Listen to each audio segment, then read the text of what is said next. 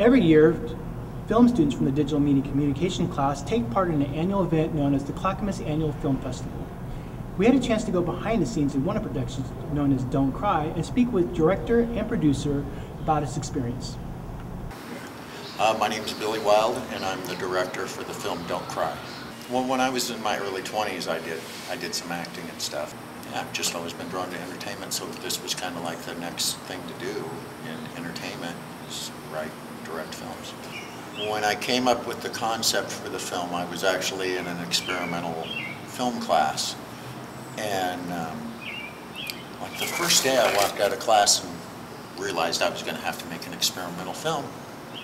It's probably, I mean, I've done a lot of stressful things in my life, and it's probably one of the most stressful. And just a lot of hard work and dedication. I mean, it's a lot of long hours. All your pre-production stuff is just tons and tons of paperwork and planning and making sure you have all your locations and all your props and all your cast and crew, and then and then you go into production, and production usually is just really stressful, and you just want to hurry up and get through it and get it done. Kind of thrashes you all the way around. Physically, it's rough. I'm Grant Bloomdahl, and I'm DP, Director of Photography, and shooting it on a Canon 5D Mark II with about 7 different lenses, and yeah, it's been a lot of fun.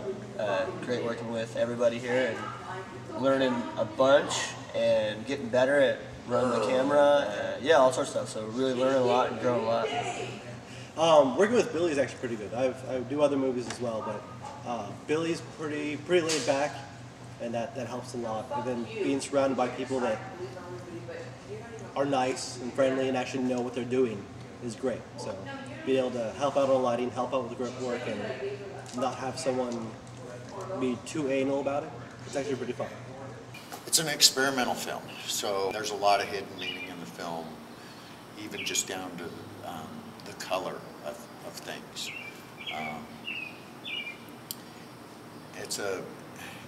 It's a spiritual film about a Chinese goddess her name is Kuan Yin, and Kuan Yin means she hears the weeping of the world. Don't cry over spilled milk is, don't get so upset over trivial things. You're so worried about all this little trivial stuff in your own life when there's so much going on in the world that people need to be concerned about. The film festival will be held on June 11th from 4 to 7 in the Osterman Theater in Niemeyer.